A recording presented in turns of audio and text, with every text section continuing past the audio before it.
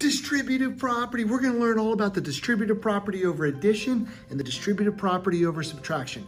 My name's Jason Jacobs. It's an honor and pleasure to be here to teach you all about the distributive property. Hey, let's get going, guys. So the distributive property over addition says that if you have A, and then when it's right by the parentheses, guys, that means you multiply, okay? So A times the quantity B times C. So what I like to do is, it looks like this. A times B plus, there's the over addition part, and then you go A times C. So A times B plus A times C. So basically, the A distributes to the B, and the A distributes to the C. A times B plus A times C, just like that. Now the distributive property over subtraction will have a subtraction sign like right here. So you go A times B minus A times C. A times B minus A times C. So let's look here. This is the distributive property over addition. So we go 3 times X, well that's 3X, plus 3 times 2. 3 times 2, which is 6. So they might make you do this. 3 times X plus 3 times 2, and then go to that. All right? My 6 looks a little weird because I was writing 3 at first. So 3x plus 6. Again, the 3 distributes to the x and the 3 distributes to the 2.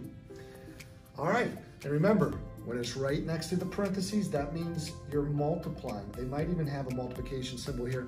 Why do you think we don't have a multiplication symbol here? Because it kind of looks like the variable x, right?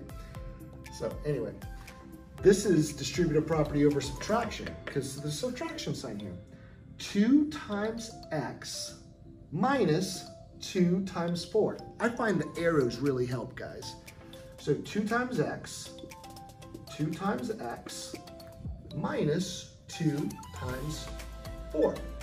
So that simplifies to 2x minus 8. 2x minus 8 right there.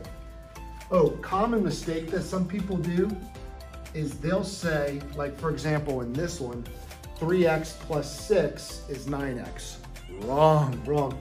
These are unlike terms. If I were to model this out, I'm actually going to show you how to model this one out in just a second. And I'll explain like and unlike terms, guys. Hey, this is a pretty advanced one here. You guys think you can do it? I think you can do it. Notice we're distributing over 1, 2, 3 terms. Terms are separated by addition or subtraction. So it's not too hard. We just go the 4 distributes to the x squared, the 4 distributes to the 3x, and the 4 distributes to the 4. So let's do it, guys. 4 times x squared is 4x squared, plus 4 times 3x is 12x, plus 4 times 4 is 16.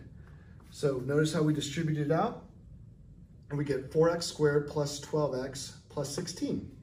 And we can't combine, this is a different term, that's a different term, and that's a different term. So an x plus 2. This is x plus 2. And how many of these x plus 2s do I have? I have 3, guys. So watch this. X plus 2 and another x plus 2. I have 1, 2, 3 x plus 2s. Notice x plus 2 3 times equals 1, 2, 3 x's and 6 circles. So that's a model of it. Guys, I'm gonna do some for you right now. So get out a paper and pencil, and I'm gonna give you 3 problems to do, and you can do it for your distributive property lesson today. There they are, guys. Pause the video and do it. I'll do a little dance while we wait. Pause the video. All right, did you pause the video? Hope so. Okay, guys, let's do it. Here we go. So you distribute the 4 to the x. So you have 4 times x and 4 times 3. So for this one, you get 4x plus 12. 4x plus 12. This was the distributive property over addition. Now this one's the distributive property over subtraction. So 7 times x minus 7 times 2. And you have 7x minus 14. And now for the hardest one. Let's see if you guys got it. The 5 distributes to all three terms inside the parentheses.